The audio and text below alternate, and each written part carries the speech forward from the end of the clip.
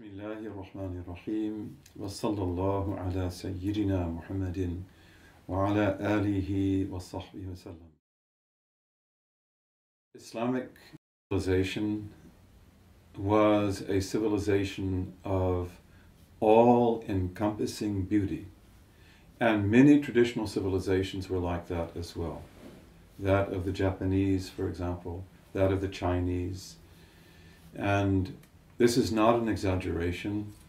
Traditional Islamic civilization believed that it was our obligation to make everything beautiful, beginning with the beauty of the human being, beginning with the beauty of good courtesy, politeness, speech, correct speech, beautiful speech, meaningful speech, dress. We created beautiful dress, beautiful architecture, and everything that we did, even the silverware that we made, the plates that we ate on, we made beautifully. And this is because God is beautiful and He loves beauty.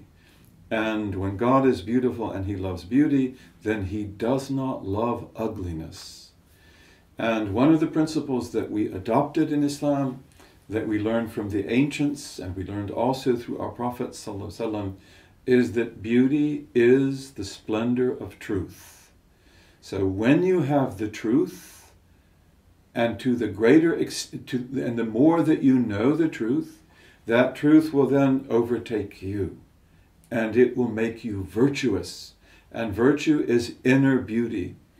And then everything you say, everything you do, everything you produce, it will also be beautiful. So beauty is not just something of peripheral value. And we regarded the production of beauty to be necessary for everything.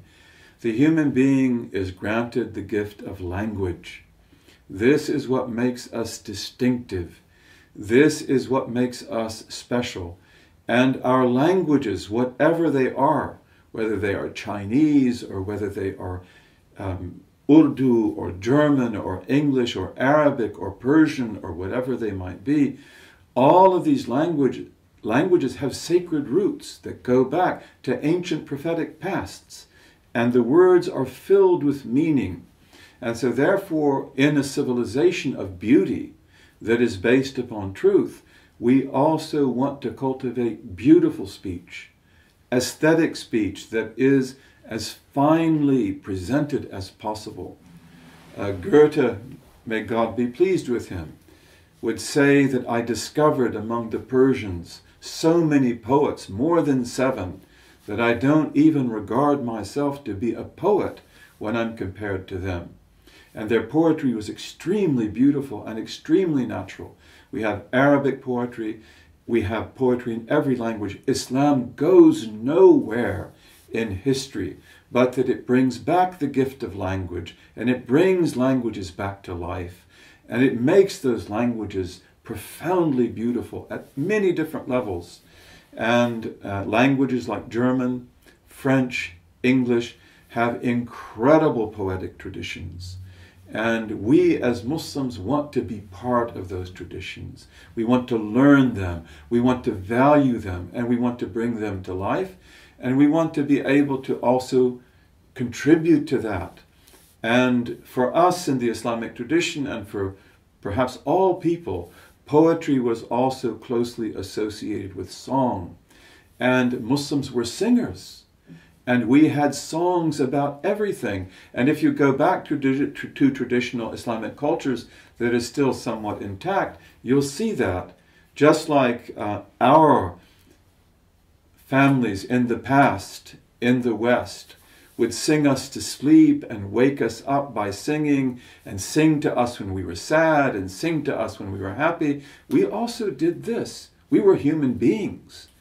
And in fact, in some parts of the Muslim world, like in India, we had beautiful songs, which were also beautiful poems, that women and men would sing when they were working, when they were sewing, when they were knitting, when they were farming, whatever they were doing. And these poems were not just beautiful, they were profound.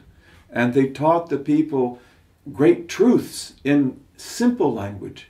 So it is, I think, one of the signs of the greatness of Islam, as we get it back and live it, that also we begin to speak beautiful language in whatever language we speak, and especially in these languages of the countries to which we belong, like Germany, or like the United Kingdom, or France, or elsewhere, that we cultivate a beautiful idiom, and that we learn the tradition of their idiom, and that we contribute to it.